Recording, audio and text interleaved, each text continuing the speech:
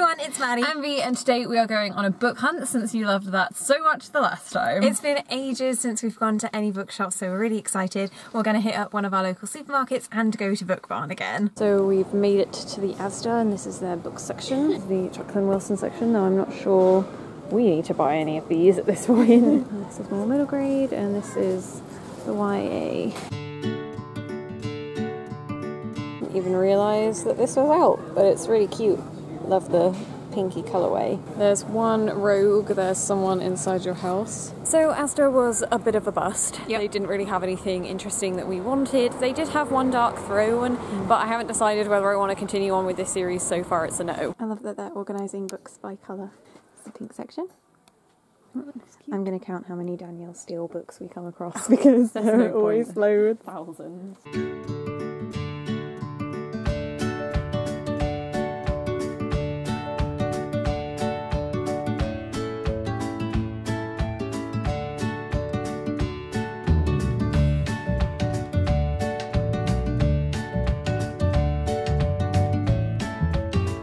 They have an unsorted fiction section. Fantasy. That for £1? Insane. How many pence per pages is that? Some cool older covers.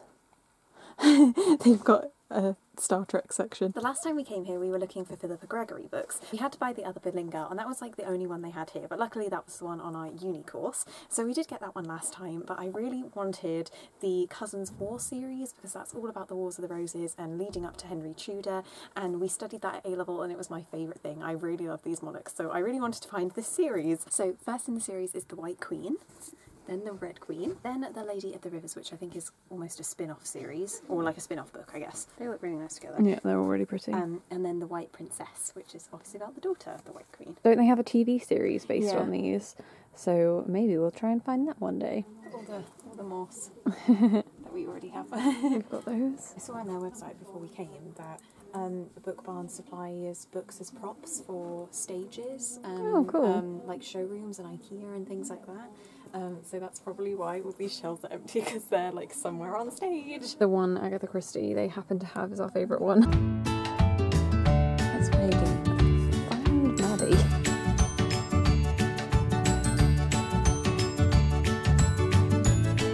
Oh, she's there.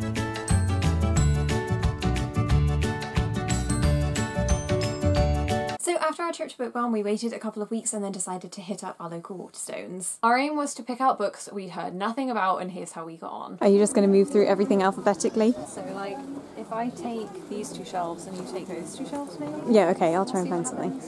Renee Addy names? I think Yeah, start there. Okay, well, I have Got it? I feel like this one I kind of want to do try a chapter 4 because I've heard some bad things. Yeah. Though. Which is why I didn't pick it up when it first came out. Put that back. Is there about Almond Trout? No one's heard of? Led by Surgery Mouse, which seems like an odd pick, but guess what her name is, the main character? Classic YA name. Amy. No, classic YA name. Vivian. Well, it's a throwback to an old favourite name. What is it? Lena. We've been looking at this one, haven't we? The Yeah, Future, The Future of of Us. I think it's a dual POV one. Yeah, because it's co-authored, so I'm going to take this one out because we have seen it before and wanted it. Never heard of this one before, so let's read the back. Oh, actually, I think this is a sequel. Okay, back it goes. This was one that was on a Kindle Daily deal that we forgot to buy when it was only 99p, but it's pretty gorgeous because it's got these teal sprayed edges and nice gold on the foil. Two Girls, Two Worlds, One Throne. Okay, so that sounds like a classic fantasy of 2017, really. Two girls have never met, but they're bound together by a spell, by the boy they both love, by an ancient prophecy foretelling the next Queen of the Witches.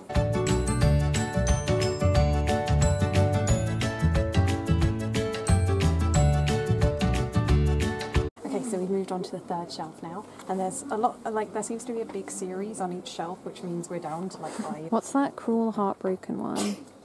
Which one? Oh, this There, one. yeah. Well, I feel like I might have seen that at a library somewhere. Okay, so we just found Autobiography by Christine Lauren, and it looks absolutely beautiful in real life. But this is actually a book that Bea bought yesterday on her Kindle for 99p, so we don't have to spend $7.99 on it, although this cover is really pretty, so I'd love to add it to our collection. But we didn't really know what it was about, but it's actually about a boy who tries to write a book in 4 months, and it has a bisexual main character, so that's really exciting, and hopefully be one we get to super soon. Dylan is worried whether Griff is coping, but Dylan needs to be even braver than his brother. You could just hear the hoot of the Christmas train. I don't know, it's a story about brothers and I prefer sisters. That's okay. What about this A Shiver of Snow and Sky one? Because I've seen that one on book Twitter a lot. Okay, it's a very simplistic cover. Yeah. The lights go red because the danger is up ahead. Oh, Oh, okay. a flap. Excellent. 17 years ago, the sky turned red just as Oza was born, unleashing a plague that claimed the lives of hundreds of villagers, including her mother. This time, when the night sky once again bleeds crimson, she must discover how to stop the onslaught before so many lives are lost again. Wow, that sounds really interesting. I'm actually really drawn in by that. Yeah, well, that's a vibrant colour. Yeah, I don't really know what to look at on that cover. It's about two sisters, and on their 18th birthday, they compete in some sort of war trial challenge. That seems to be a real trend, having Yeah. sisters fight against one another. Look at the Oh yeah, different fonts. style fonts.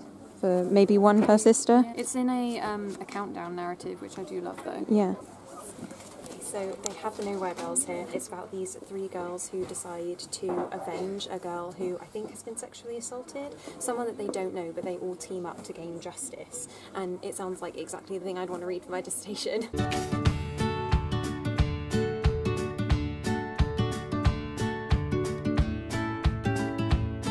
So if we went for anything on the table, it would probably be Witchborn and maybe They Both Die at the End.